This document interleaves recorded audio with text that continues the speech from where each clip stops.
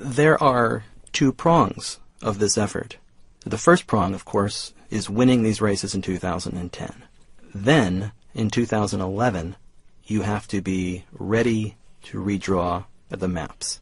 And what the Republicans were able to do in states like Ohio and Pennsylvania and North Carolina and Michigan and Florida and Wisconsin was move the redistricting process deep behind closed doors and use redistricting as a blunt force partisan weapon in a way that it had not been all the way back to the first gerrymander in 1790. So in Wisconsin, the operatives working on redistricting barricaded themselves into a law firm across the street from the Capitol and tried to claim attorney-client privilege for all of the negotiations and map-making that were going on. And they even made Republican members of the legislature there sign a non-disclosure agreement if they wanted access to the room. In North Carolina, they bring in a master mapmaker named Tom Hofeller, who is probably better at jiggering and rejiggering district lines than anybody, and they draw maps in North Carolina that give Republicans a 10-3 advantage on the congressional side. And Hofeller has a presentation that he gives when he goes to talk to state legislators, and it is all about secrecy and privacy. You do not fire the staff until you are completely sure that redistricting is done. You do not walk away from your computer and leave anything showing on it ever. You remember exactly what kind of legal hell one false email can put you in. It is as if he is training master spies in espionage and not, drawing the lines that make up the fundamental building blocks of our democracy.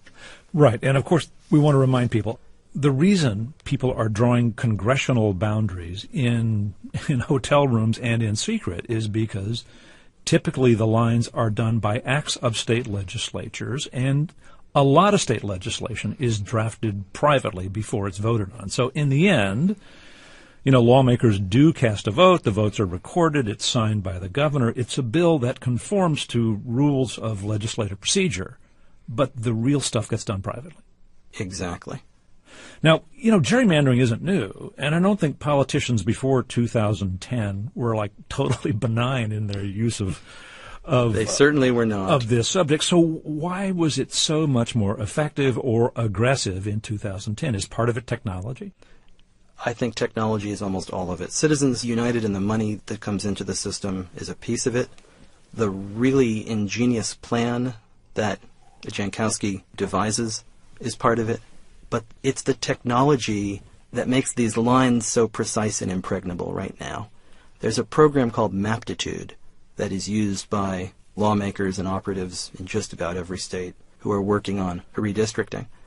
And I had someone who was involved in the redistricting in Arizona show me how it works.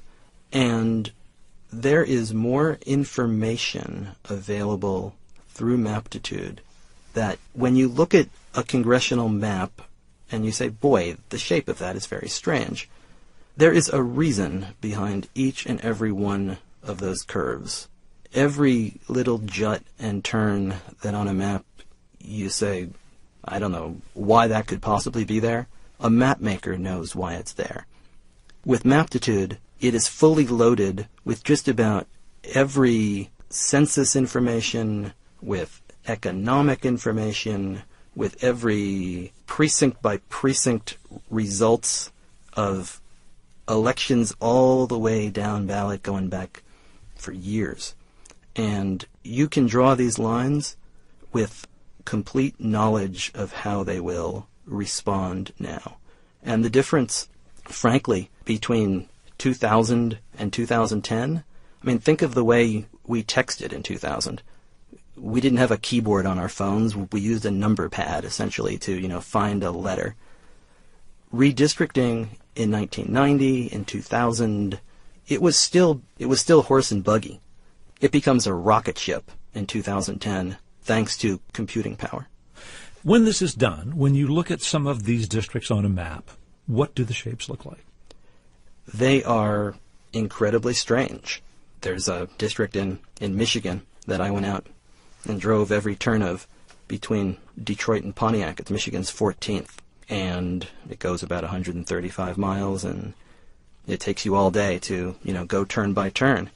What you see first is that this is a district designed to connect the poorest neighborhoods in Detroit with the poorest neighborhoods in Pontiac, so that you can put as many African American voters into one district, make it a district that elects a Democrat with about 75 or 80% of the vote, and then all of the neighboring suburban districts as a result are more Republican. And as you take these turns, time and again over the course of the day, I would look at the map and say, boy, there's an interesting turn right here, there's an interesting notch here, and every single time there was a reason. And the reason was to pack all the Democrats in that district so they wouldn't weaken Republicans in surrounding districts. Yes.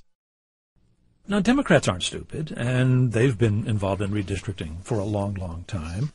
Where were the Democrats when all this was happening, when the Republicans were targeting these state legislative seats? They fell asleep at the wheel. This was a catastrophic strategic failure by the Democratic Party. Chris Jankowski tells me that throughout the fall of 2010, he's out in the field and he can't believe that the Democrats aren't out there spending any money. The Democrats never saw this coming, and it's political malpractice because the Republican Party announced their plans in big, bright, flashing neon lights. In an op-ed piece in March 2010 in the Wall Street Journal, Karl Rove says, "We are going to use redistricting this year to take back Congress." It was announced. It was not hidden. I don't know if the Democratic leadership simply doesn't read the Wall Street Journal, but it was right there. Steve Israel, who led the Democratic Congressional Campaign Committee after the debacle of 2010 for the Democratic Party, tells me that the Democratic National Committee simply whistled past the graveyard. And in states where Democrats did control the state house, Maryland, Illinois, when redistricting occurred, did they do the same things? Did they gerrymander the lines so as to benefit their party? There are two examples of where Democrats did effectively gerrymander after 2010, and it is in Maryland and it's in Illinois. And what the Republicans were able to do, which is a little bit different, is they were able to take states that were blue or purple and make them bright red. And that, to me, seems to be the difference. You can look at Maryland and say that there's probably one or maybe two more seats that the Democrats control that they wouldn't have had if you apportion seats based on the popular vote. But it's certainly not as egregious as a state like Pennsylvania, where you have a majority of voters ending up with, fewer than 30% of the seats. You go around the country and look at what's happening on this issue, and it seems you find some encouraging developments, people taking another look at redistricting methods. What do you say? I think that members of both parties want our votes to count, and we want the system to work, and we're aware that things aren't quite working. And when you look at the kind of referendums that have passed on redistricting in red states and in blue states, in Florida, in Arizona, in California, in Ohio, it's a sign that people understand that our democracy isn't working. When you put a referendum about nonpartisan redistricting on the ballot, it wins. People fundamentally understand questions of fairness.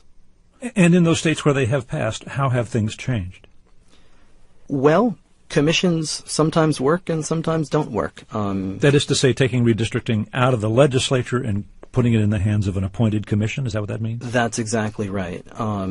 You can look at Arizona, which is a case that went to the Supreme Court, and that a commission was upheld, its constitutionality, but its basic functioning There's a lot of questions about whether the partisanship simply seeped back in a secret, hidden way, and whether the politicians simply found another way to game that system once it was taken out of the legislators' hands. It stayed in the hands of the operatives. In Florida, certainly, what you saw was an effort by Republican strategists in the state to conduct a shadow redistricting process in violation of the Fair Districts referendum. But the beauty of that was that because the referendum had been passed, good government groups in Florida were able to file a lawsuit, and in the discovery process unearthed a trove of emails showing exactly what had happened, and a number of those districts have had to be redrawn.